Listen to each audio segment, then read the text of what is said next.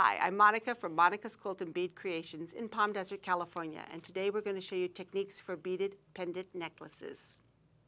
The first thing you need to determine is to see how long you want your necklace to be and where you want your pendant to hit in the middle. I always use a bead board when I'm doing this. If I want my necklace 20, I'm going to start at the 10, and I'm going to come, my center would be here at the 0. I'm going to continue my beading. Once I hit that mark, I'm simply going to slide my pendant on and continue beading the other side. When doing a multi-strand necklace with a pendant like this one, I slide the pendant through the strands that are completed. This way it can simply move. I'm going to continue adding my beads until I hit my center.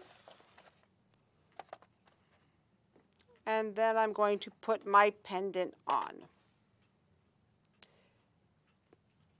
and continue beading the other side. This way, by using a bead board, I know that I'm centered. And on this, I simply have to follow my pattern on the other side in order to complete my piece. I'm Monica, and those were my techniques.